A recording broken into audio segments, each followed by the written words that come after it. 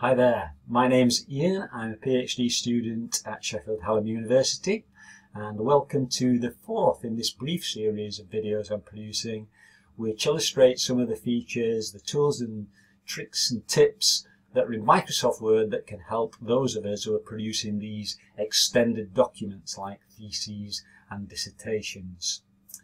It was prompted by the fact that I've recently submitted the first full draft of my thesis.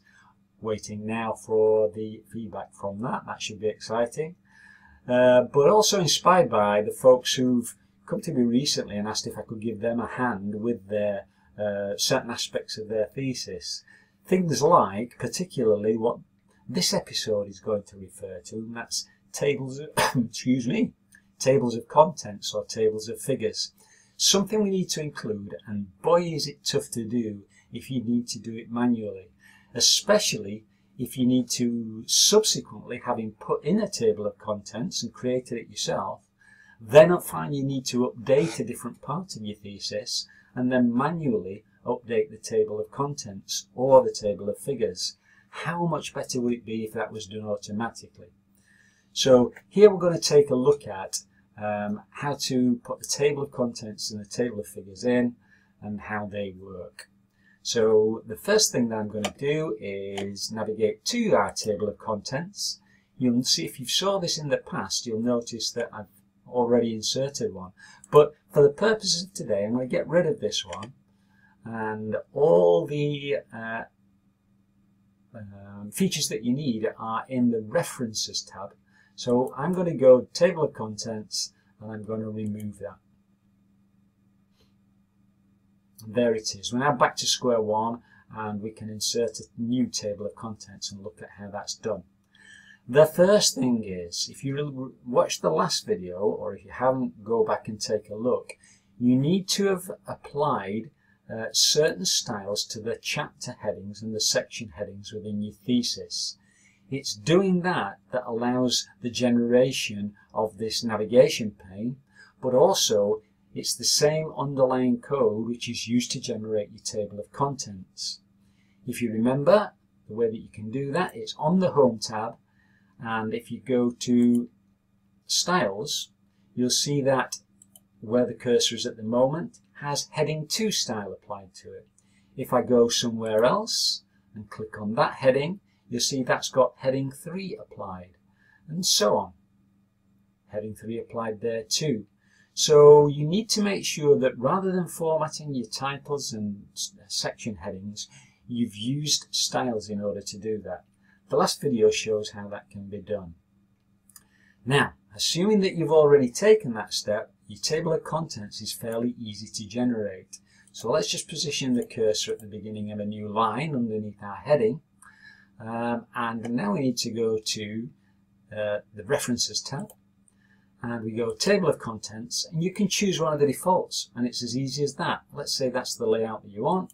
Click on it. Wait a moment, especially if you've got quite a lot of section headings, and you can see that. Let's just jump straight back to the beginning.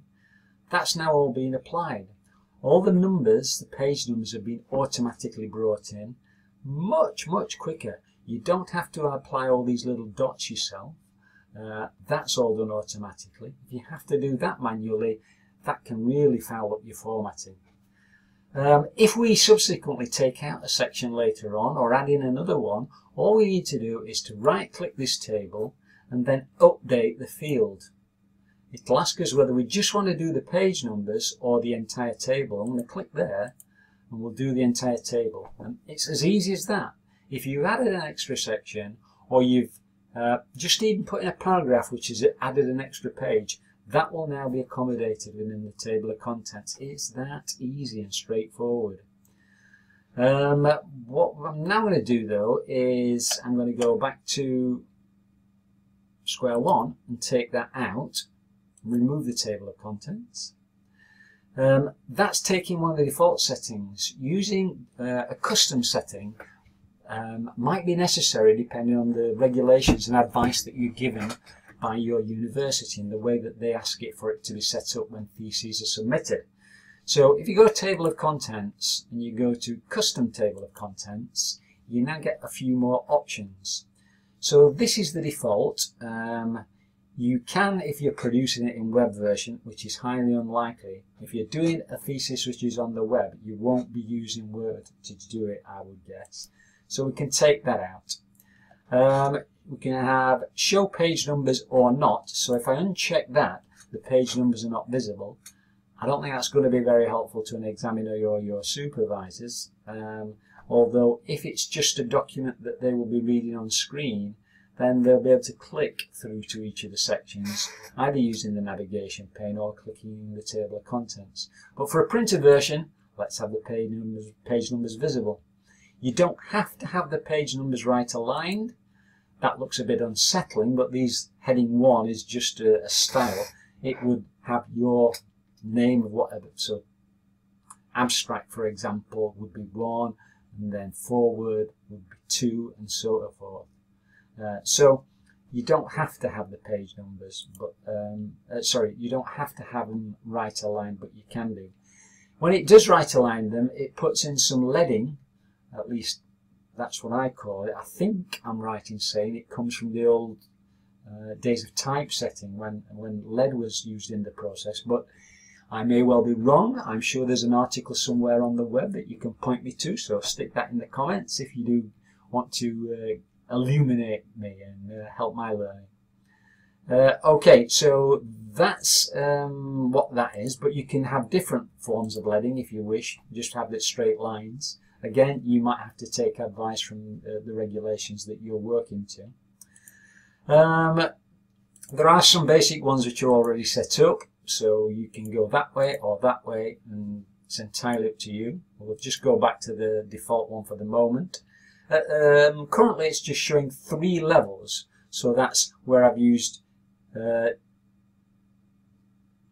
different subsections within it. So if you've got a section within a section within a chapter, that will be 3 levels. If you've got section within a section within a section within a chapter, that's 4 levels. And I've got at least 4 levels in mind, so I'm going to show 4 levels, and you can see how that looks within there.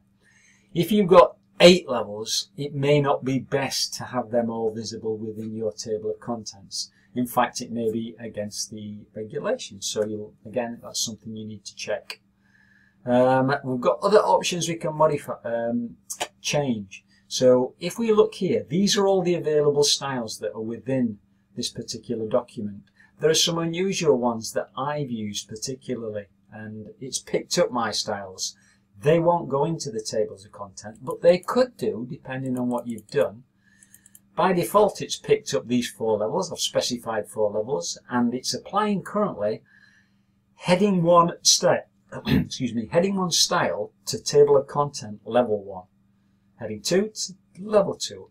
That might not be the mapping that you want. You might want it arranged differently, and that can be done. You might not want heading 1 to apply to any level. So you can change that within there should you wish. You can also modify the way that these look and feel. But if you like the fonts that are used, the size of the font, whether it's bold or so forth, from the modify. So table of content level 1 has this formatting applied to it. Table of content level 2 has pretty much the same, but there's now an indent, and there are certain line spacings or so forth. You can change all of this just by going into modify and altering the different fonts if you wish, the different sizes. You can change the paragraph and therefore the line spacings and indentation and so forth. All of that can be done within here. So if we say OK, we'll just close that for the moment because I'm not going to bother doing that. It would take a little bit too long. So we'll close that and just say OK. So now we've brought in a table of contents that we're hopefully happy with. So we'll just scoot back to the beginning of it. And there we are. So we've now got this laid out. For example, sometimes it specifies that you shouldn't have indentations within here. Well, hopefully now you've got an idea of how that can be taken out using that modify within the table of contents. What about tables of figures? Well, if we take a look there, again, I've not put any in here yet, but we can do a very similar process to the one we've just seen. What I haven't done yet, though, within my document, I don't think, is to apply any figures. I've got figures there. Show you what I mean. An illustration. Let's go to a figure that we can actually take a look at. There we are. So if we go here, there's no apparent formatting being applied. And the way that tables of figures work is they use the captions that are applied to figures. So because this has no caption, there's nothing there yet. So if I right click on it and I go insert caption, you'll notice that it automatically puts in figure, and it's the first one that I've applied any caption to, so it's going to call it figure 1. You don't have to use that. You can use different words in front, and you can create your own should you wish. As you saw at the beginning, I'm going to be wanting to create a table of tweets because there are a lot of tweets within my thesis. You can specify it either above or below. I tend to go below, but you don't have to. You don't have to have the label showing, so if you want to get rid of figure, you can do that. But it's sometimes helpful because within the text you sometimes refer to, as you will see in figure 1, so having that there is useful. But you could abbreviate it to fig if that's preferred. You can change the numbering should you so wish to do so, so you don't have to have 1, 2, etc. You can have all of the other numbering systems which are within there. And you can include a chapter number if you've used those. That's not something we've done yet, but something we will look at in a future video. So we'll just say OK, and there we go, it's automatically added figure 1. So if we now skip on to the next page, and I go right click, insert caption, it will automatically pick up the fact that there's one figure that's already been captioned, so it calls this one 2, and we'll keep the same settings, and it goes below. I'm not sure whether this is a figure or a table. That's a table, so we'll leave that one as it stands for the moment. But you can do tables in the same way. So we've now got 2 figures done, and we'll get a sense of how that works. So if we go back to the beginning, let's do that through the navigation pane. Table of figures. So if we now go here, and we go insert table of figures, and again you can format it in a similar way to the way we did using within the table of contents. This looks very, very similar to all the other things, so you can change the look and feel of it.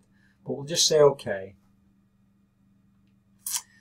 And there we go. We've got figure 2, 3, 4, 5 and 6. This thesis, this draft, was produced by pulling in text from lots of different documents, so it looks as though I've got some others in there. That was a useful thing for me to do to find out. I wonder what they are. If I click, control click, we'll go to it and find out. Okay. So what I'm going to do is click on that caption and delete it, because I don't want it to be there within the draft. That will confuse my supervisors. Okay, so we'll now go back to our table of figures and tweets. And it's still there, as you can see, until I right click, update the field, and then that takes it out. And then I'll now repeat that with the others. You could name the figures as you go through. So let's jump back to that one. And where is it? Figure 1. And if we right click on that, or perhaps, that's a really good point. I hadn't thought of this. I would normally do that at the start. Let's try putting in diagram. Oh, fingers.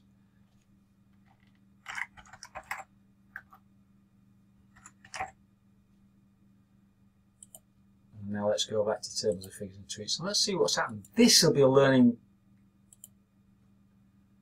type table. There it is. It's picked up that label that we've put in. So sometimes we also give names to figures as well, so they make a little bit more sense when you're reading the table of figures. Okay, so I mentioned chapter numbers. We'll maybe be looking at that or perhaps at a different topic in the next episode.